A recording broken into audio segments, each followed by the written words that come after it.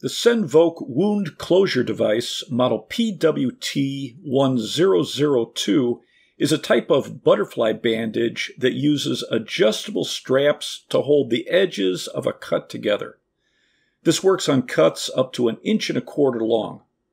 The kit comes with 4 bandages, 8 cleaning wipes, and 8 cotton swabs.